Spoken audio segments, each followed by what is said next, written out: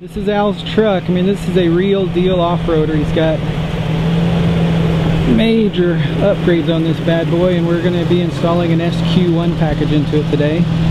We'll give you a little overview on the truck as well. Alright, let's see what's going in Al's truck. Al opted for the SQ1 package. That's our kind of our top-end package that we sell as a package. We do a lot of other things, but on our website, the SQ1 includes a 12-inch ported box. It includes a 12-inch Image Dynamics IDQ 500 watt RMS subwoofer. Here we've got the XS65s.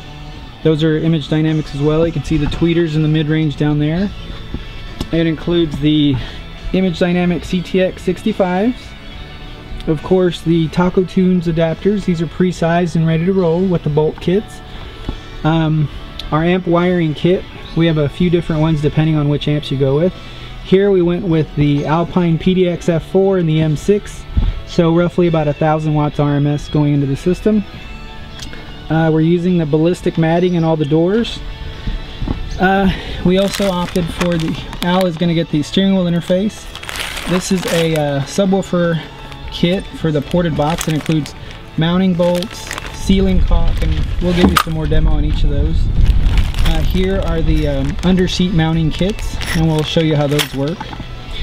Okay, Al opted to get the Alpine CDA 117, the Bluetooth adapter. Here we'll show you how to hook up the HD receiver, and then he also opted for the XM system. Alright, I'm sure I'm missing a couple things here, but if I do, I'll just add them back in.